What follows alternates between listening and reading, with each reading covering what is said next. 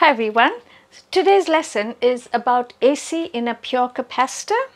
So what happens if there's a capacitor in a DC circuit as opposed to having a capacitor in an AC circuit?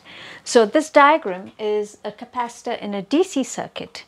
Now if you have an uncharged capacitor in a DC circuit, what happens is when the circuit is complete, charges will flow to accumulate on the plates, and once the capacitor is fully charged, the current will stop flowing. And what you notice with the lamp over here in the circuit is initially the lamp is really bright because that's when you have the maximum current in the DC circuit, and once the current stops and the current gets weaker and weaker, the lamp is going to get dim and finally go off when the current stops. And the reason why the current stops is in a capacitor, charges never flow from one plate to the other, they just accumulate on the sides of the plate. Okay, so the capacitor actually acts like a brake in a DC circuit. As opposed to that, if you have a capacitor in an AC circuit, in an alternating current, the terminals are not fixed. What's a positive terminal at one end becomes negative at the other instant because the charges are moving back and forth in an AC circuit. So when that happens, when the charges are moving back and forth in the AC circuit, you find the plates of the capacitor are getting alternatively charged and discharged, and also the plate that was positive at one instant will become negative at the other instant, and so on. So what do you notice about the lamp? That the lamp will not stop glowing, but it'll keep flashing if the frequency is low, and you don't really see the flash if the frequency is really high because the charges are moving back and forth really fast. So in an AC circuit, the capacitor does not act like a brake in the circuit. Okay, now the next thing that we're going to look at is what is the effect or the relationship between voltage across the capacitor plates and the circuit current when you have just a capacitor in a DC circuit. So the next thing is the relationship between the voltage across the capacitor plate and the circuit current.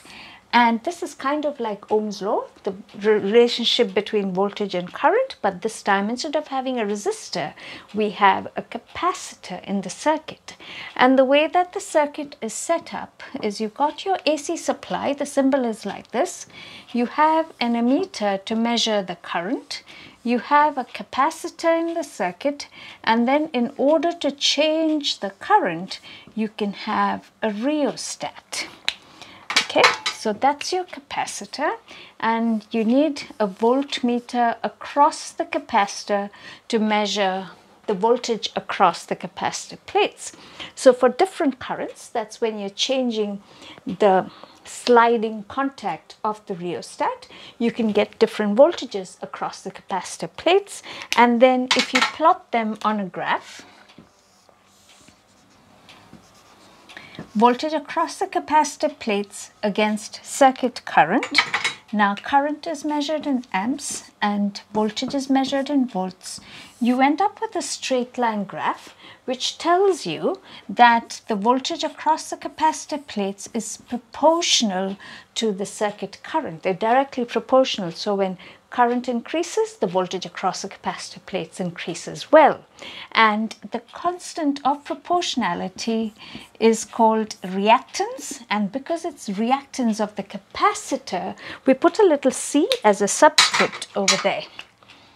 Okay, so what is reactance? Reactance is the current limiting property of the capacitor.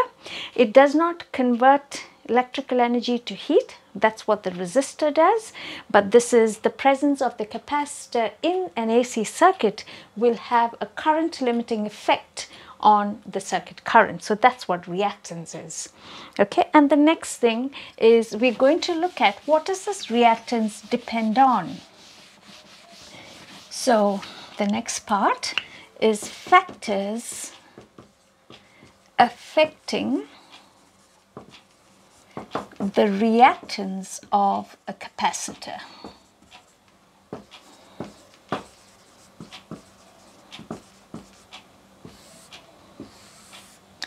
There are two things that affect the reactance of a capacitor. One of them is the frequency and the other thing is the capacitance itself. So the reactance of a capacitor is affected by the frequency of the supply and also the capacitance of the capacitor. Okay, so how is this affected?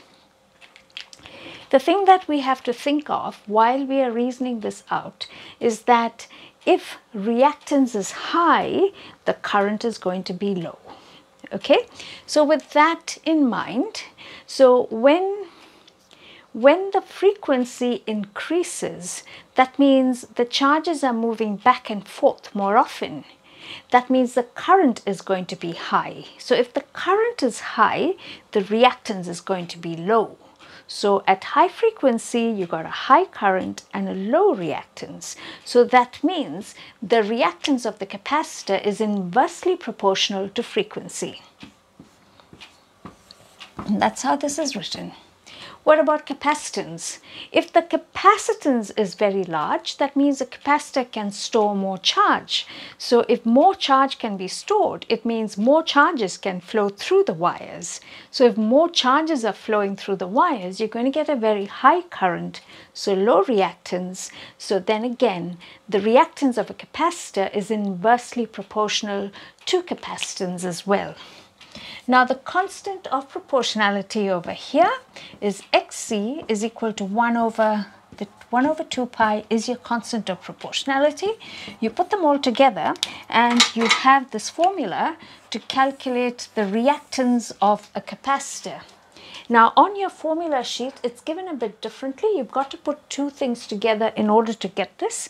So the way that you see it on your formula sheet is Xc is 1 over omega c, where omega is equal to 2 pi f. So if you put both these together, you end up with that formula for reactance. So that's all for this lesson. Bye for now, and I hope that helped.